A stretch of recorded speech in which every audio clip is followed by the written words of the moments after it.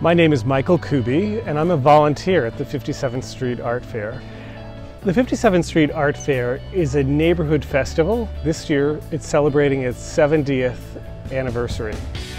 The fair is held in the Hyde Park neighborhood, which is a diverse, eclectic neighborhood that supports the arts and artists. The fun thing about the festival is that you can come and not just see art, but you can buy it as well.